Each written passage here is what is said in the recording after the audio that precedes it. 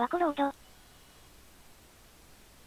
PC エンジンファンの皆さん、こんばんは、ラックスです。今日の PC エンジンマラソンは、158本目、ダウンロードをお送りします。PC エンジンオリジナルの横スクロールシューティングゲーム。NEC アベニューさんのね、はい、初めてのオリジナルタイトルじゃないですかね。はい、移植物がね、ここまで移植物、オンリーだった NEC アベニューさんが、ついにオリジナルの横スクロールシューティングゲーム。はい、これダウンロードね、もう、いろいろとこう、タイアップというかね、マルチメディアに展開してましてね、小説やら、OVA やらね、はい。いろいろ、続編もね、CD で出てますんで、はい。はい、ちょっとマルチメディアシューティングゲーム。アップロードはないんですか？アップロードはありません。黒金さん、コーヒーさん、10万石さん、4個目さん、5個目さん、アランプロストさん、ゴールデンバーグさん、ダルダトゥムさん、10個目さんいらっしゃい。黒金さんがありがとうです。はい、発売日、発売元、90年6月22日発売。悪魔召喚プログラムをダウンロードします。 NEC アベニュー4メガビットヒューカード。アップロードっていうドラマなら見ました。6800円。シューティングゲーム、横スクロールシューティングですね。一人用でございます。バックアップ等はありません。あ、バックアップあった。ごめんなさい。もうこの時間は眠いです。万次郎さんいらっしゃい。バックアップでパスワードがついてます。忘れてました。これね、シューティングゲームですけど、親切なことにね、6ステージぐらいしかないんですけどね、そんなにステージが長いとかいうわけじゃないんですよ、1ステージがね。でも、パスワード付きなんで、とっても親切ですね。はい。しかも確か、6面前半後半とか分かれてたような気もしますね。はい。パスワード付きでございます。はい。森さんが1番さん、シャドルさん、クロムデさん、すずさん、万次郎さん、アガトダイモンさんいらっしゃい。あ、神崎正臣さんでしたっけね。有名な、確か、キャラクターデザインのね。はい。パッケージもかなちょっとわかりませんけどね。ゲーム中のキャラデザは確かね。はい。神崎さんだったはず。マガジンの表紙みたい。23個目さんにして。はい。これがまあ主人公のね、シド君だったかなシド君。はい。パスワード付きでございます。コンティニューももちろんね、普通にコンティニューもあります。無限コンティニューでございます。はい。キャラデザは漫画家の神崎正臣さん。神崎正臣さん。お、大吉ですね。これは大吉です。ステージは全部で6ステージですね。はい。それぞれステージが前半後半で確か分かれてます。無限コンティニュー大好き。無限コンティニュー大好き。しかもパスワードもありますんでね、その日のうちにちょっとね、2099年、歌舞伎町シティジャパン。2099年、これも22世紀目前。世界は経済的に破綻した国家に代わり、いくつかの巨大企業によって経営されていた。これらの企業は会社と呼ばれ、高度にシステム化されたコンピューターネットワークを支配し、ある意味で統一された社会を実現させた。この時代をネオキャピタリズム、新資本主義の台頭期というが、一方では人間の脳の情報をニューロメモリにダウンロードさせ、優れた頭脳をその生物学上の死から解放するという技術が実用化した時期でもあることから、サイバーリバイブ、電脳蘇生時代とも呼ばれている。人類はダウンロードによってコンピューターの中での不老不死を手に入れたのである。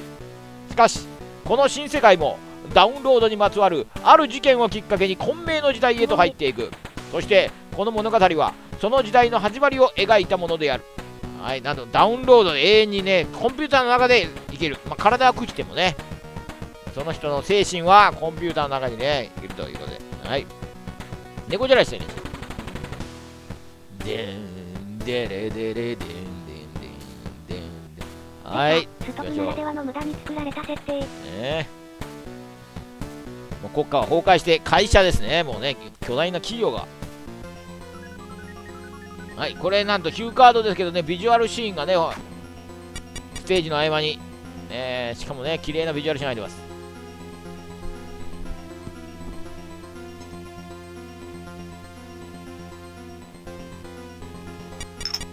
何らしいね、ズームポイント。目標設中。データになっても永遠じゃないの。そんな設定はやったな。33、ごめんなさい。まあね、データになってもデータ消えちゃうっていうのがありますからね、まあね、永遠じゃないんですよね、実はね。はい。データがね、全部消えるっていうことがありますからね。和光ス。和樹さんいらっしゃい。ネームシード2091、ブラッドエビー、ポレポレシード2091。サイバーダイバー SA ライセンス、協調性および忠誠心なし。ユニット1プロテクトプレイ。データデコユニット1からリリース。10年歳にして、この目標の存在は非常に危険。作戦プログラムにロジックエラー発生。目標のウィークポイントをチェック中。目標はユニット33のサイビングに失敗。パートナー大原。状況は記録されている。プレイバック。横横さんいらっしゃい。ダウンロード。シロ、気をつけろ。奴らただのラットじゃない。大原、引き上げろ。フィールド B まで戻る。ダメだ、回路閉じられた。大原、急げ。来た。やつだ。大原、急げ。なんだあれは。大原、おいおい、よしだ。ああ、逃げらー。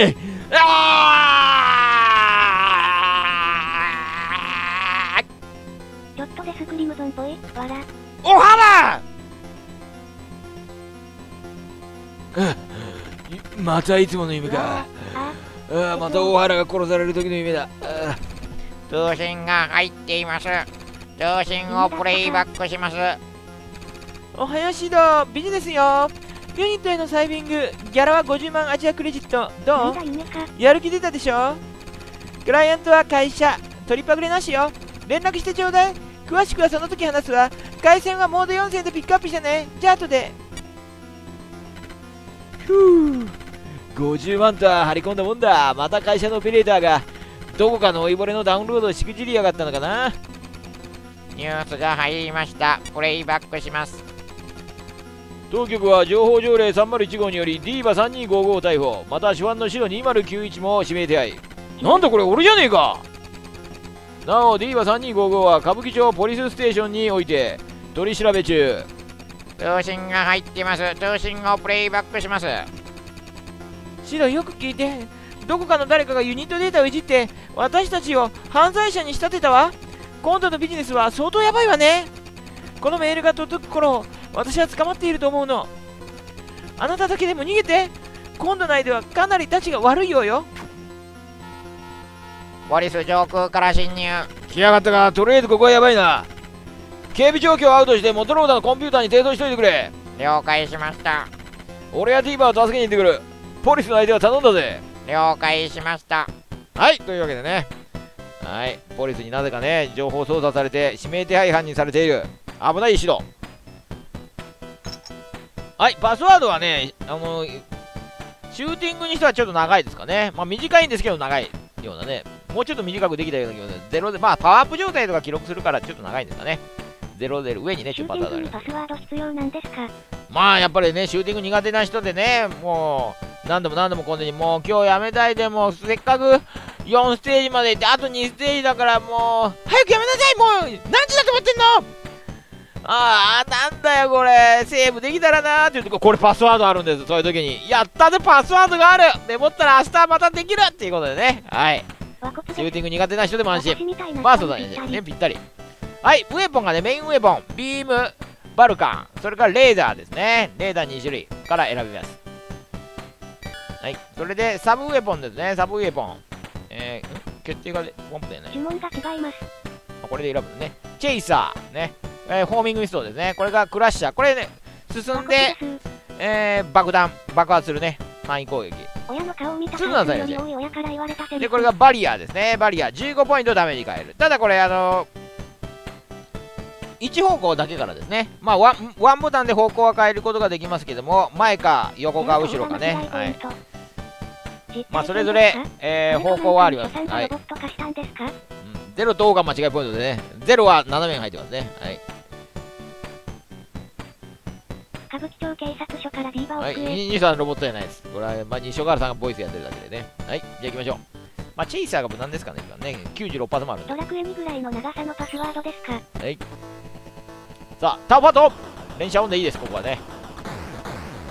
はい、いきなりもう多重スクロールでね、ビジュアルのグラフィックもいいですけども、このね、ゲーム中のグラフィックもね、いいんですけどね。はい、これがパワーアップ。パワーアップ。パワーアップ。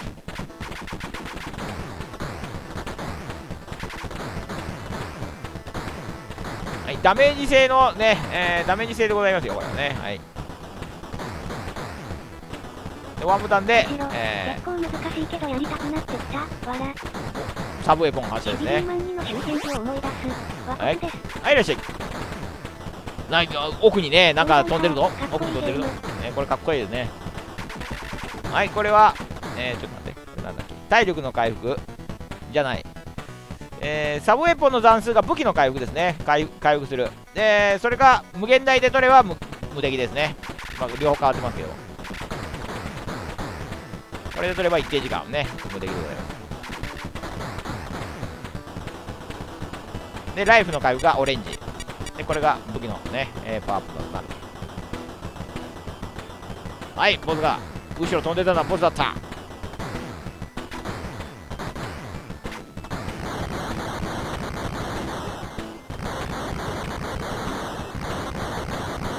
い、まあ1名のボスだけで弱い。まあ1の1ですけどね、これから後半戦に突入が。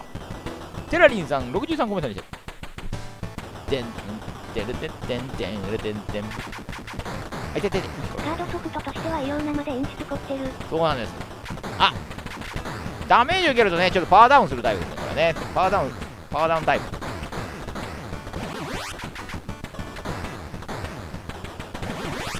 だからダメージはなるべくね、受けないようにしないといけませんね。てんてんてん。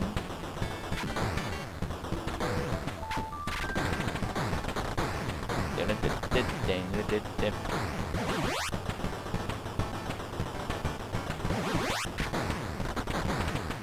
てんてん。今日このめぐみ賞協力ですね、割とね。ちょっと後ろから来る。パワーアップ。お、上下にも来ましたね、これでね。結構派手なパワーアップ。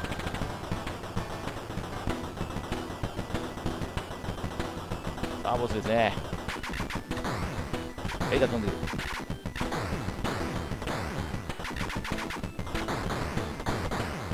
あ、だった。うわ、危ない危ない。白パニックになってる。さあ、1の3。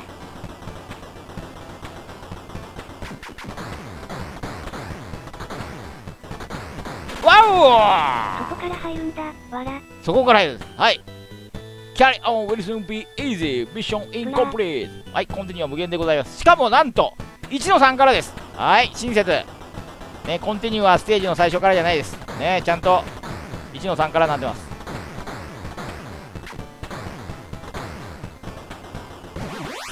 パスワードもね、パスワードも1の3からなんで、はい、親切でございます。長いね、ステージを進んできて、また1の1からかよってね、なるのが大体多いと思いますけどね。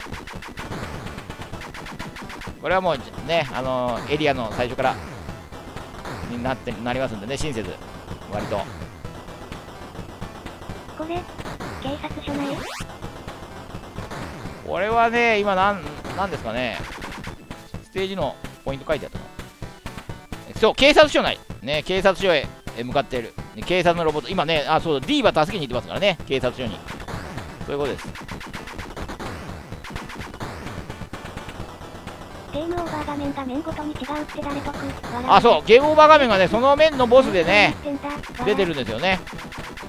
結構凝ってるんですよね、そういうとこもね。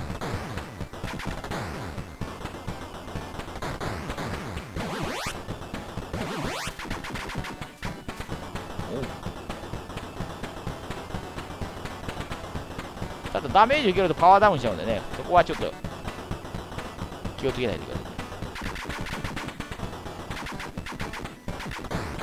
おうおう。お、ちょっとここはこう書いてある。しまった。一気にパニックになった。こんなの避けきれない。しまった。これは覚えないといけないね。さあ。あ、でもボス弱くで助かった。これは負けないな。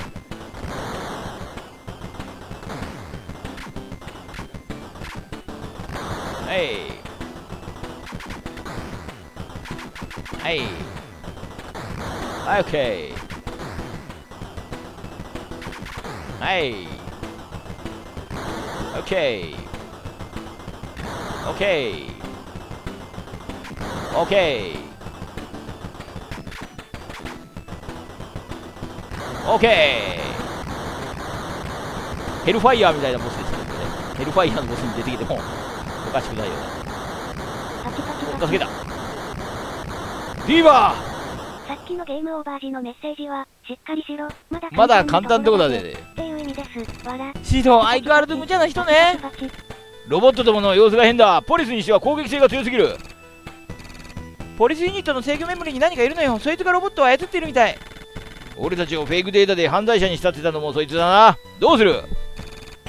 ここの端末からポリスユニットにサイフィングして直に叩くしかないわ。そうだな。どんなやつか知らねえが、せっかくのビジネスをパーにしやがって。それなら OK よ。さっき会社のエージェントと話したの。こっから先はビジネスよ。さすがだね。さあ、そんなにのんびりしてはいられないわよ。分かってるって。気をつけて。支援用のプログラムチップはセットアップ済みよ。モトローダー端子接続。よいしょ。脳神経コネクタ接続。ジャックイン。オッケー。フェイクって今やタイムリーですね。フェイクだね。フェイクだよ。フェイクデータで。さあ、コンピューター、警察のコンピューターにね、サイコダイブです。はい、この電脳空間です。はい。割とね、そう。さあ、じゃあね、ちょっとこのレーザーを見てしましょう。このね、レーザーキャノン。それからあと見てたこのね、クラッシャーは6発ですかね。クラッシャーを読んでるんでしょうね。はい、レーダーは一応これね、クラッシャーただね、回数が少ないですね、これね。あ、当たったら爆発するんだね、これ。一回やったら前に出て、ね、これで当たったら大爆発を起こすというね、感じですね。ね、こんな感じで当たったら大爆発。後ろに出ましたね。レーダーを後ろに出ます。ちょっと使いどころが難しいです、これね。すごいですね、多重スクロールね。はい、普通の弾は消してくれますね。おわった。ジャックスさんのハイスコア記録は 559.200 点です。みんなも挑戦しよう。ハイスコア通ってましたか、これ。あ、そういえばこれ、なんか RT しましたっけ、なんかね。わお。どっちかというと2の方が世界観に似合うキャラデザではあるかも。あ、2とね、1でまたキャラデザがね、変わられたんですよね。あ、見えない。ちょっとはい、じゃあちょっとね、このレーダーキャノンと、今度は、オプションはこのバリアにね、よいしょ。バリアこんな感じでね。方向変えられます、ワンボタンで。こんな感じで。はい。あ、バルカにしとけよ。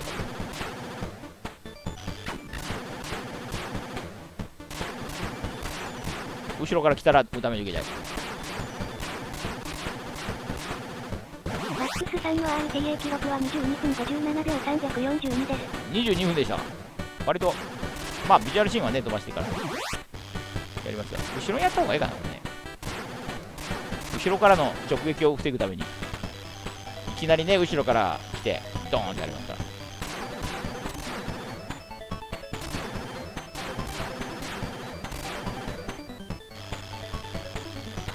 よし。ハニー思い出した手ですな。あ、ハニーもそういえばシールド持ってましたね。あ、でもね、バレーで助かった。よいしょ。これワンコインしたんですよね、確かね。腕が落ちちゃってるね。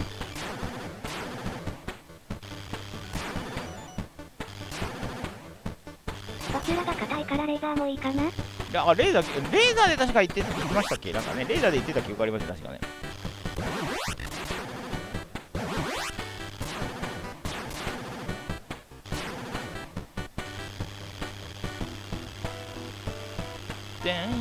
てんさ。なんか出てきた。虫が出てきた。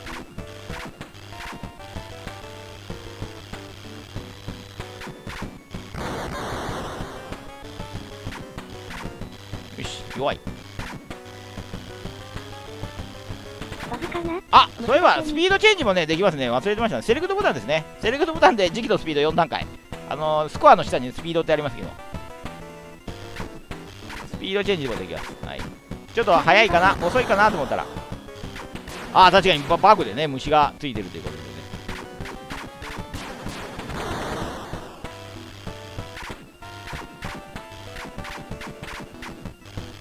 そして速度を上げて自分がついていけなくて自爆あるある。あるある。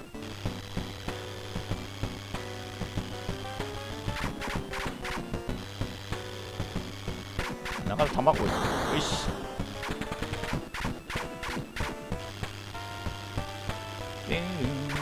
よし。よし、オッケー。おっと3色に分かれた。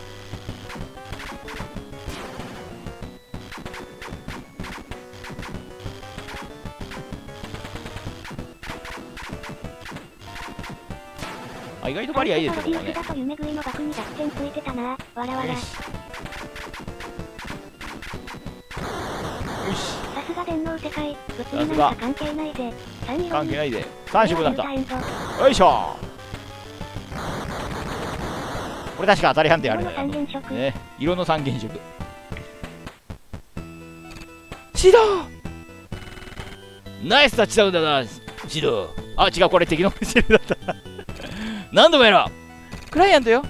今度のビジネスの会社のエージェントのミスタリー。それからこちらは施設部参加のアメバだ。君の噂は聞いてるよ。おやおや、施設部のお電話しかい。1年ほど前からネットワーク内のラット、つまりハッカーが急に減り始めた。みんな跡形もなく回路内で消え失せていく。ユニットに住み着いた何かがラットとも分解吸収しているらしい。1年前。そうだ、君がパートナーの大原をなくした頃からだ。これ早いね、持ち送りが。ユニットの制御はできなくなりつつある。制御わからんが、ただ一つ、ある男のダウンロードに失敗してからこの異常が始まった。ある男？誰だそれは。早く読まなきゃ。なんだ、早く言えよ。それは誰なんだよ。それはちょっと今言えるだろ。それはなんだよ。それはそれでも女性はさらっちゃう。わらわら。男はいらねえ、女性はいる。おいちょっと待て。男だけ殺された。なんだ今の化け物は。うちの会社が開発したスーパーアーマーだ。スーパーアーマー？軍事ユニットが制御する局地専用のアーマーで、軍事ユニットのプロテクトも破られたらしい。どうしてディーバーをさらっていったんだ。ディーバーのニューロメモリにあるパスワードが安いの持つときはおそらくマスターコントロールをしろ。富士ベースの施設部のデッキへ。おいしっかりしろ。傷は深いぞ。死にまった。1ミニと富士ベースか。ちょっとしたツーリングになっちまうな。はい、ツーリングに行きましょう。富士ベースに行きます。またホーミング変えるかな。重要なことが聞けなかった。重要な気が。データの世界の永遠の命はどうなった？深いんかい。データの世界でももうね、抹消されちゃうんでね。デリートされちゃう。デリートされたら終わりですよ。あ、やった。これ後ろが来る。わからないとこはシールドで行った方がよかったね。敵の出現順を覚えてからね、ホーミングとかにした方がよかったな。ちょっとね、ここはバルカンの方がいいかな。イエスパーワオでね、ここが高速スクロールですね。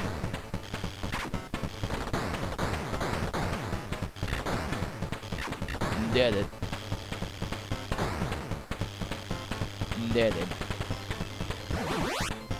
お、海に出ました。会場。永遠の命の話はクライマックスを待とう。クライマックスを待と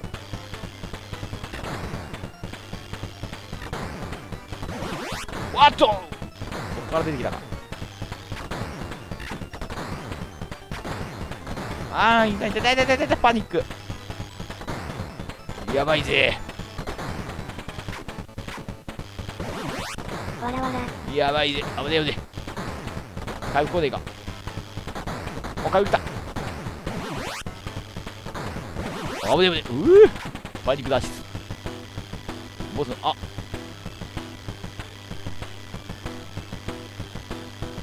そろそろ時間かな。そろそろ時間。このボスを倒してちょうど終わりだしね。おっとっと。近い近い近い。ホーミングで相殺してくれるのかな。ここはバルカンだったな。あー、レーザー来てる。レーザーはいはいし。よし。よし。よし。よし。よし。よし。よし。あ、もうホームに切れてる。いつの間にか切れてる。今日、段数が多いから、たくさん打っちゃった。えい。えい。はい。ユーガ屋さんでは単品負けプレ5940円。箱鉄なし3550円。負けプレ耐久力あるね。ぜひお買い求めください。よーし、オッケー。というわけでね、楽しいシューティングゲーム。パスワードもありますからね。もう気合さえやれば、パチパチパチ。誰でもね、クリアできると思いますし、シューティングが苦手な方もね、頑張れると思いますんで。シューティングが得意な方はね、もう、ビジュアル飛ばしてやれば、ね、ワンコインでいくと、3000円ほどなんでね、もうお求めやすい。ね、20分ぐらいでね、クリアもできるみたいですから、はい。私も、37回で元が取れますね、元が取れます。外れ曲ないね。外れ曲もいいですね。曲もいいし、グラフもいい。で、ビジュアルシーンもね、ついてくるということで、はい。シューティングゲームで出来のいいのはどんどん値上がり傾向にありますから、はい。今のうちにゲットしておいた方がいいかもしれません。シューティングなら元取れちゃうな、これは。はい、持ってた人は1番。2番は持ってない人ですね。はい。値上がりの予感がしますね、確かにね。昔もうちょっと安かったですよね、確かね。はい、前回はね、17.4% の方お持ちでした。この間 PC エンジンの卒業の新品売ってました。今回は、あ、それはラッキーですね。新品はなかなか見ないですもんね。新品が見たらもう即倍じゃないですか。結果発表、で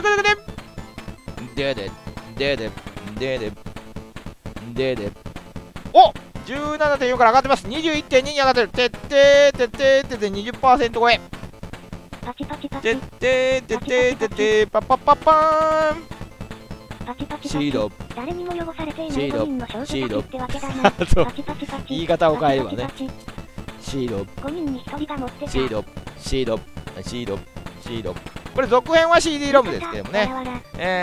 初代はヒューカードでどのハードでも遊べますんで、はい。皆さんもぜひともゲットしてみてはいかがでしょうか。今日はダウンロードをお送りしました。明日のマラソン枠は、明日はあの人気アニメ PC エンジンオリジナルなので他では遊べません。あ、そうですね。移植もないですね。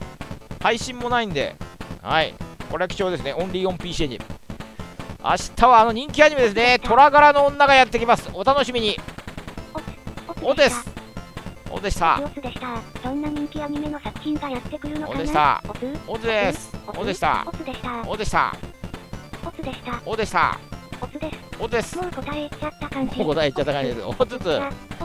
おつっちゃ。おでした。もう当時鬼滅の刃級の人気。おでございました。タイガーマスクかな。シード。